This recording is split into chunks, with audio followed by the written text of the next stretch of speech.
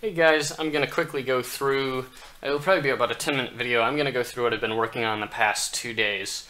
I've been live streaming a lot of this, except it turned out to be about 11 or 12 hours worth of live stream, so I don't know whether or not I'm going to upload those to YouTube. I have them recorded, but whether or not I actually put them on YouTube, I'm not sure. But basically what I've been working on is a VTX-powered virtual machine driver for my OS, which basically allows me to load up a dumped process and run it. So what I have here is I have a very simple program. It is kind of emulating ping parsing for IRC, but then I kind of got lazy and I just stopped. You can see I have 2 div by zeros here. That's only what I'm using for breakpoints. I know I can use debug break, but these are just a little bit simpler to see when I have it actually executing. So what I have is, I have this whole program. I have it built so I can, oops, that's the wrong screen. I can just build it here. If I run it, you'll see that it crashes at this div by 0, which is fine. It crashes in that function, whatever, all good. But what I have is I have a debugger, which I've written before. This is just a program. It's a debugger I wrote about a year ago, and I've used it as the core of many of my tools. This is probably one of my most prized tools.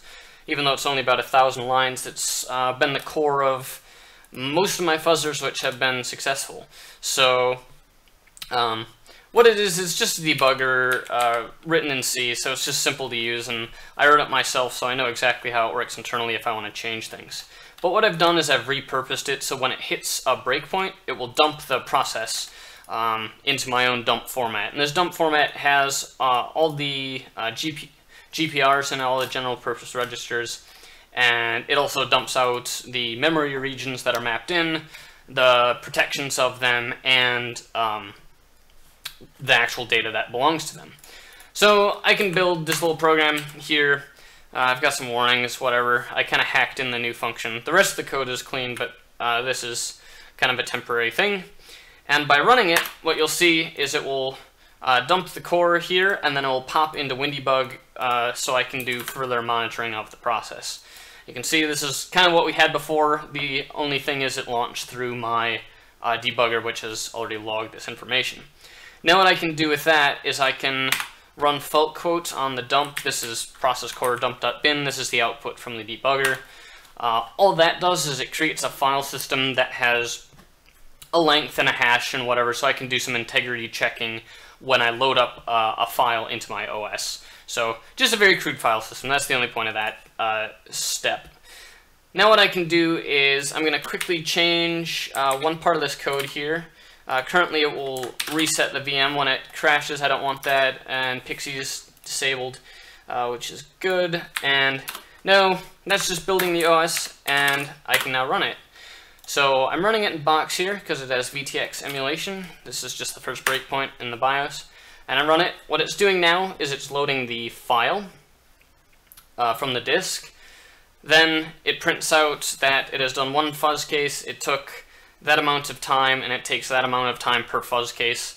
The reason I have these counters is because, as you'll see later in the video, the normal operation mode is where it loops around more and more. Now what you see is that a CPU is triple faulted. That's fine. I force all of the VMs to triple fault on any exception. That's just solely for testing right now. Obviously later I'll add some more support for interrupts. But here what I'm going to do is I'm going to set RCX to 1 because it's being used for the div. The only reason I'm doing this is because I want the div to succeed. And then I'm going to run, because in the VM, the div has already passed. And what you'll see here is that I hit the second div, which is at 8.5e. And if we look at where the VM crashed, it's at 8.5e. Now, other things we have is we have this pointer, which points to the end of the string. I can bring up the code. We're doing a string to get pointer.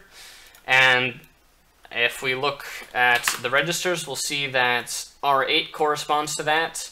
And if we look over here in the VM, we'll see that R8 matches exactly what we have over here. So what we were able to do is we were able to lift the process and then run it elsewhere and get the exact same execution result.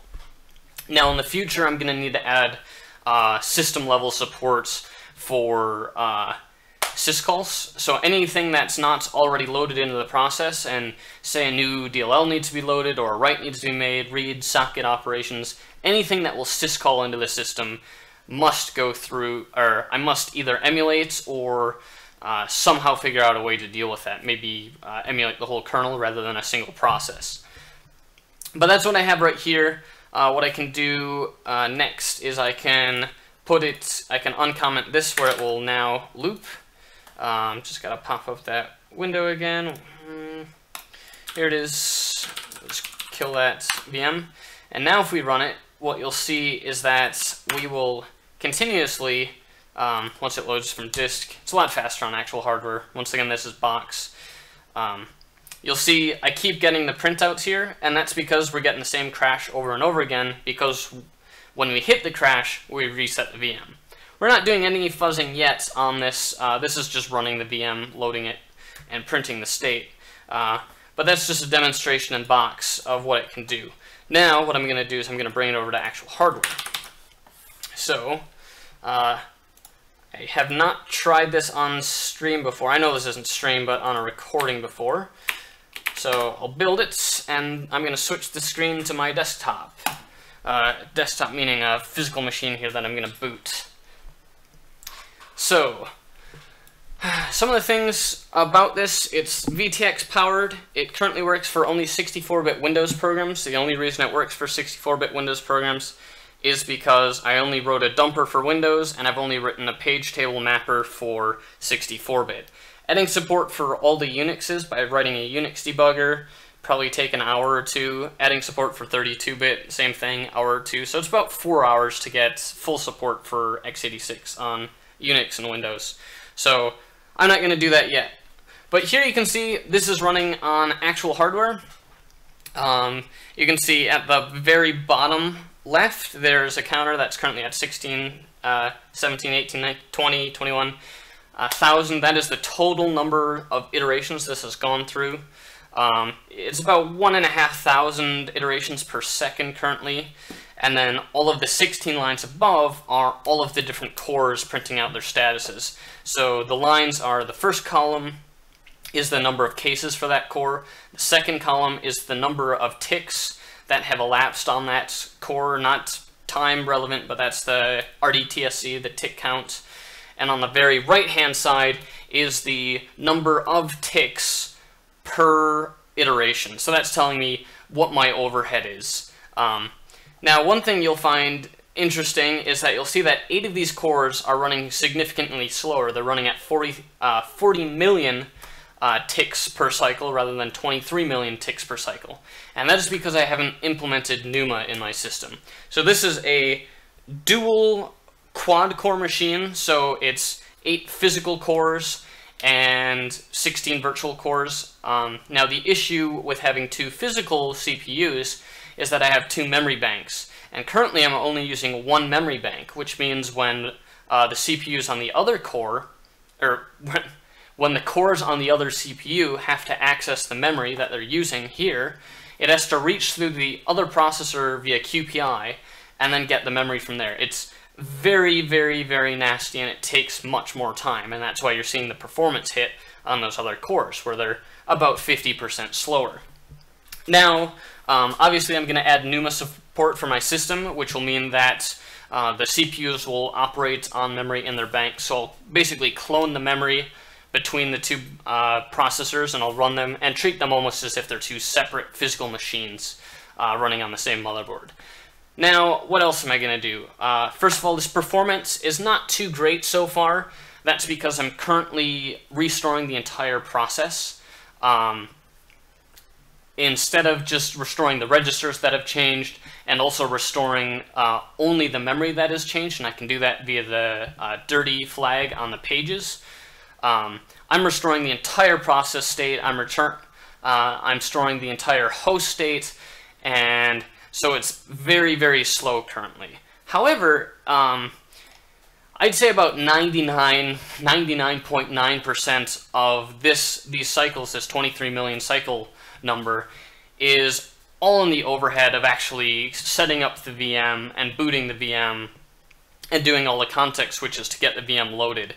Now, if you were to expand the program, like this one, how it's, it's running a very simple program, but if this were to, say, be a 1,000-line, 2,000-line state machine that's processing input, you'd probably see somewhat similar numbers on the screen in terms of performance, and that's solely because I'm not really spending much time executing the program. I'm spending almost all my time setting up the program, so it's all overhead. But also, as I said, I'm restoring the whole process and restoring the whole register state. So if I weren't doing that, I'd probably get a 5-time speed up, and just by adding NUMA, I'll get that 75% speed up where all these other ones will drop to 23 million instead of 40 million. And maybe all of them will drop to like 20 million because you won't have another CPU interfering with your access to your memory. So this is kind of what I have so far. I'm going to use it probably to do some CTF style challenges. I'm going to use it for fuzzing on actual programs once I get that wrapped up. I'm probably not going to be streaming when I'm working on that. However, when I'm working on the internals and things that aren't very fuzz related or things I don't think dramatically change the value of the program, I'll comfortably be streaming. And right now, I kind of crudely put this together over the past 2 days. I added memory management to my OS. I added support for VTX. I've never worked with VTX before, so that's completely new to me. And tonight or early tomorrow, I'm going to add NUMA support. So I've added a lot to my OS. It's about time to do a full rewrite of the OS. I guess not a full rewrite, but a refactor. I want to make it a lot cleaner because this is a lot of new stuff I've put in the past 2 days that I didn't really know how to manage them before.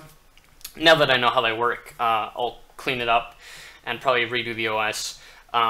But other than that, I hope you like this video. I hope you like where this is going. I'm going to do some cool stuff with this hopefully in the near future on bigger programs. Maybe I'll implement open, read, writes, and close for Unix, so I could emulate a Unix program in here that actually does syscalls to read and write. Maybe I'll make a debugging interface so I can actually step through. That would require writing a disassembler, which is kind of a big task. I need to write one eventually, so I should just get to it. But I'm kind of rambling. But this is what I have right now. Feel free to follow me on Twitter. I'm at Gamozo Labs, so GAMOZO-LABS. If you want to ever try and catch me live, first of all, I'll be putting on Twitter. Otherwise, you can follow me on Twitch or subscribe, whatever it's called on Twitch. I'm running as Gamozo on Twitch, so GAMOZO, and that's where you can find live streams. I'll be probably doing a live stream tomorrow of maybe adding NUMA support or further functionality that I'm adding to this. But just wanted to make this quick video. It's gone a little longer than I want. This is just kind of a demonstration of what I've been working on the past couple of days. So, hope you like it.